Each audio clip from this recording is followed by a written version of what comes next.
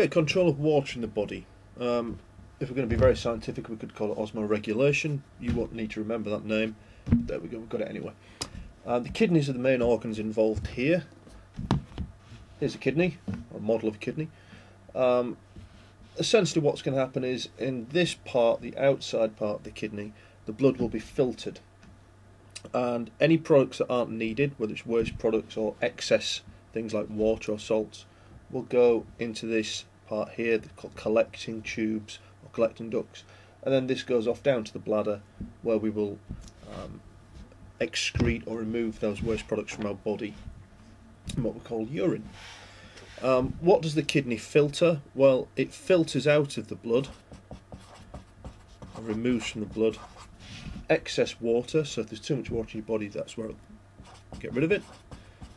Excess salts, and it filters out and cleans out the urea from the body. Urea is a toxic substance made in your body. It's actually broken down proteins, broken down amino acids is what it's made of.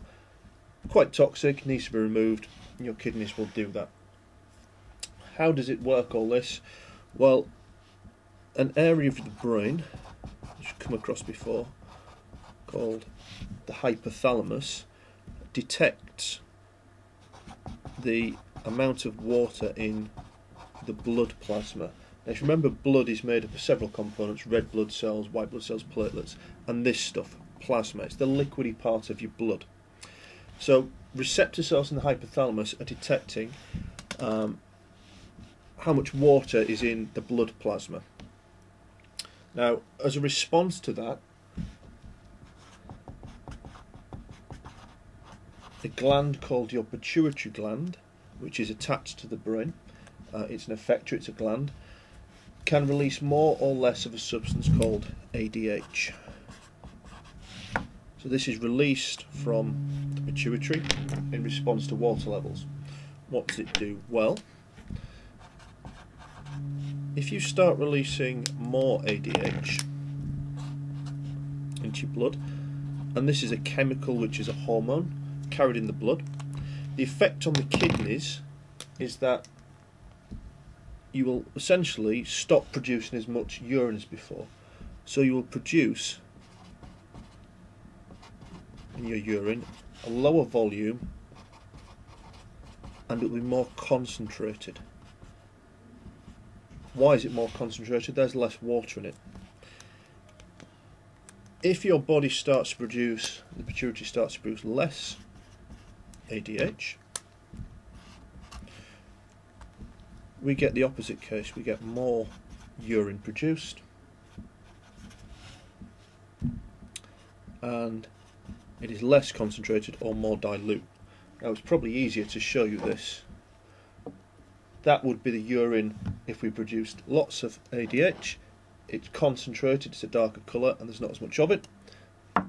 When we're producing less ADH, we make more urine, and it's dilute, and we can tell it's dilute because it's a paler colour. There's more water in there, in other words. What does the hormone ADH actually do? It makes an area of the kidneys called the kidney tubules,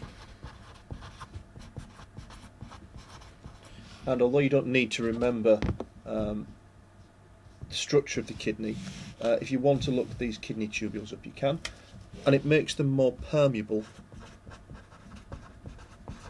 to water. In other words, by releasing ADH, these tubules become more permeable to water, and they start to absorb more water back into the blood. So that's what ADH is physically doing inside of the kidney. We can affect how much ADH is produced by certain drugs. Alcohol, for example, will stop you producing ADH, or certainly reduce it. As a result, if you're not producing as much ADH, more urine and more dilute. In other words, alcohol we tend to associate with going to the toilet more. Other drugs, and specifically ecstasy, will increase ADH production. As a result, if you're getting more ADH produced, you would get the more concentrated urine, and you would tend to hold on to water. This is one of the potential dangers of ecstasy. The body retains too much water, which can be as dangerous as losing too much water. One last point on this, which is about salt. Often the question will come not in terms of somebody's drinking lots of water or somebody's lost lots of water. Very often it'll be talking about salt. If there is an increase in salt in the blood plasma, that is the same as saying we're going to produce more ADH. Why? Well, if there's salt in the blood plasma, it tends to pull water out from the cells, so it can dehydrate the cells. Remember, dehydration is really about cells losing water, and that becomes a problem. So the body will try to retain water by producing more ADH, so less water is lost in the urine. The only other place really that we would lose water, the major place we would lose water, apart from your urine, is in sweat. We do lose some in breathing, we lose tiny amounts in tears as well, but that's not something really that the body can easily control. Certainly the amount of urine produced is the main way to control how much water is lost from the body.